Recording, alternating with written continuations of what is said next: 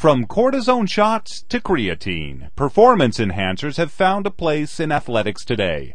Beef Washington talks with home run king Mark McGwire about performance drugs. My man Big Mac, you saw the Aikman piece in the green room. Your opinion? Beef, pain is part of sports.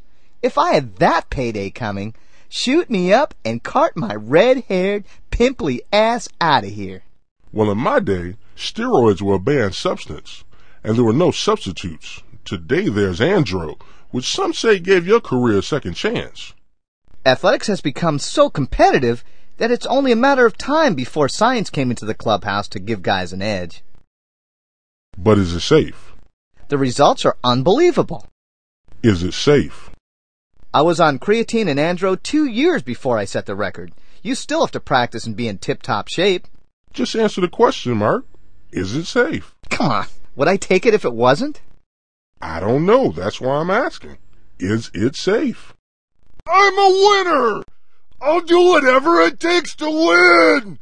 70 dingers, baby! 70! No pain, no gain, Beef! You'll pay for this! Let this be a lesson to you young kids out there. Andro will fuck you up. Security,